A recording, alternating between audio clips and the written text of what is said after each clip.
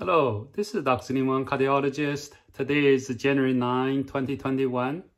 Yesterday, I made a video talk about why Spain government approved using ozone therapy on COVID-19 patient.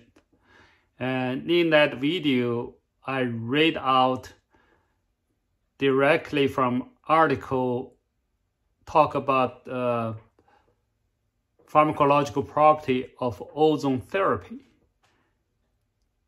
Today, I got a lot of feedback and people complain that they really confuse them.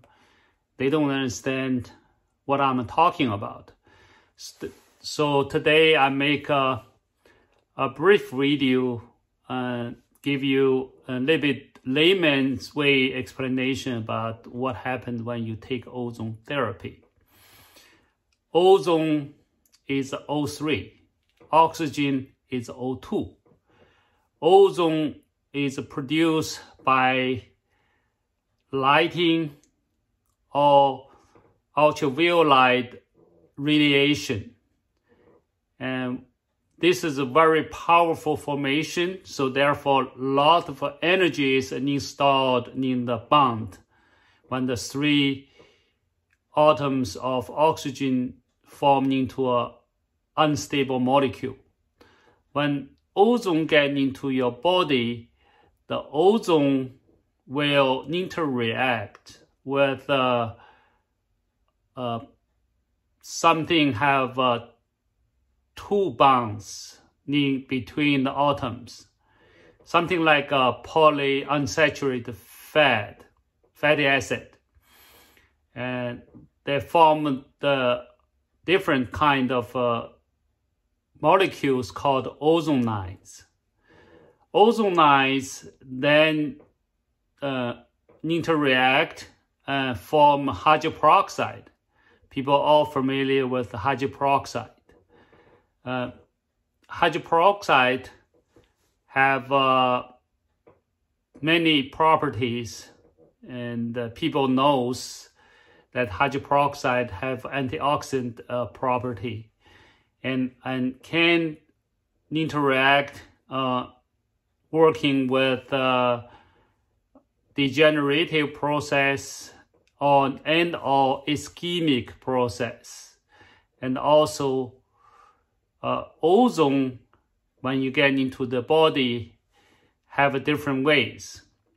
One is can stimulate hormonal on the cellular immune activity. Hormonal activity like antibody formation, and the cellular immune activity like from different kind of cells, like nature killing cells and the macrophage, lymphocytes. All these cells have immune response activities. So when you get the coronavirus infection, the coronavirus actually self cannot survive outside the cell. So they have to try very hard get into your cell. Once they get into your cell, then they will replicate so they can more of themselves. Then they release from your cell and working in your system and stimulate the inflammation process. And we call it inflammation cascade. So therefore, this ozone have worked in several different ways. Number one, it will try to block the COVID virus enter into the cell. So in the cell, there is a receptors called ACE2 receptor, and ozone can work on that to block its entry into the cell. Second of all, ozone can work on the replication process, so making the cell not possible replicate themselves. I mean, virus not possible replicate themselves. One of the process which we know working on cysteine residues and form what they call the sulfide bridge. And those things can make the cysteine become break down.